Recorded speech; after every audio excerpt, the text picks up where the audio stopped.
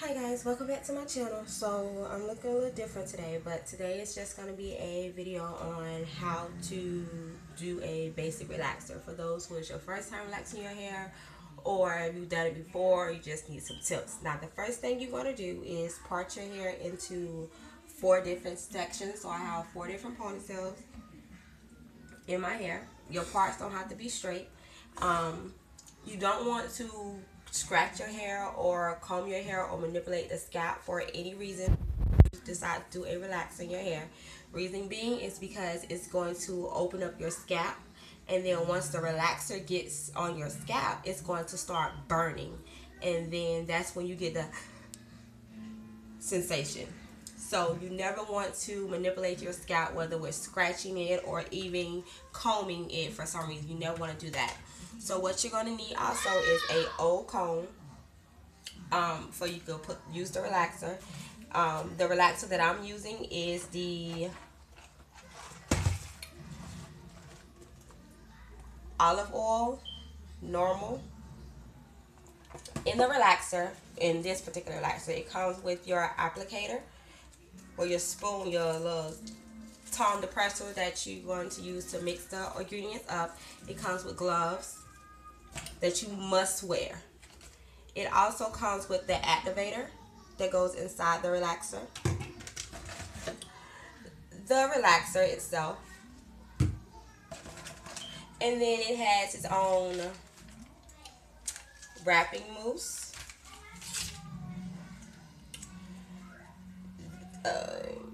Oil moisturizer.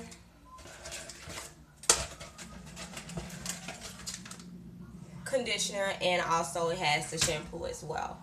So let's just get started so you can actually see the process, and I'll come back to you once I've done all 4 sections and let it wait. Alright, stay tuned. Alright, so at this part I'm going to take the activator and the relaxer, and I'm going to pull the activator inside the relaxer, and then you just mix that up together until you get like a crepe of thick, creamy texture.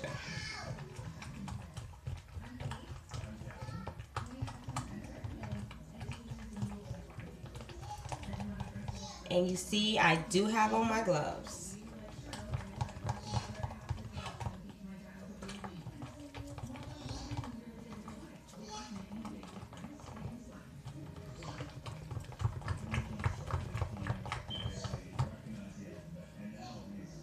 Alright, now you can apply it. Now as you can see, I've already taken out my back piece, and I'm just going to start applying that there.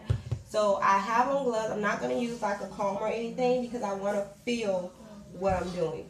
So I'm going to turn around and let you see what I'm doing. So I have my hair. I'm going to take the relaxer and I'm going to put it on the back of my hair. And then I'm going to keep going up in this same routine.